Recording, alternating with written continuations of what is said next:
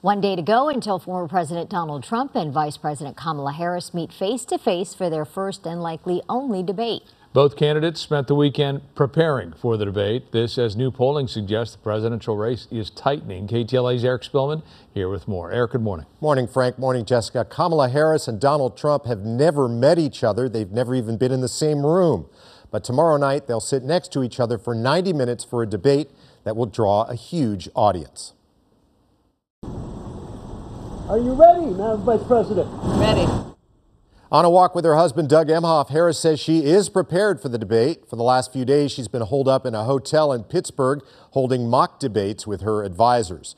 Donald Trump is at his home in Mar-a-Lago. He says he does not do traditional debate prep. He's been taking part in policy discussions with his aides. Both candidates have said they're looking forward to getting their messages out. I look forward to the debates because I think we have to set the record straight. If you've got something to say it to my face. The debate will be broadcast on ABC and held at the National Constitution Center in Philadelphia. The moderators are ABC anchors David Muir and Lindsay Davis. There will not be an audience. Harris and Trump will stand behind podiums. They'll each get a pen, a pad of paper, and a bottle of water. Mics will be muted when it's not a candidate's turn to speak.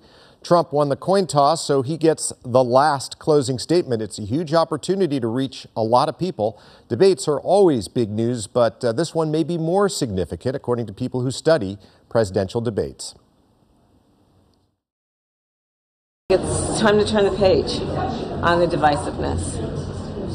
It's time to bring our country together, chart a new way forward. She's a threat to democracy. They always say, Donald Trump is a threat to democracy. I'm not a threat. I'm the opposite. I'm keeping democracy.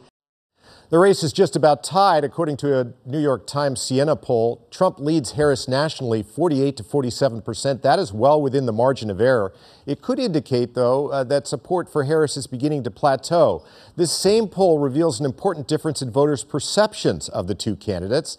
When asked if they need to learn more about Donald Trump, only 12% said yes. 87% answered they already know what they need to know about him. But as for Kamala Harris, the same question, 31% said they need to learn more, and 67% said they already know what they need to know about her. So the poll indicates that while a majority of voters have a fixed opinion of Trump, there's a pretty good chunk of them who say they want to find out more about Harris's positions. The debate could provide that opportunity. It begins at 6 p.m. tomorrow night, and it will be simulcast right here on KTLA 5. Frank?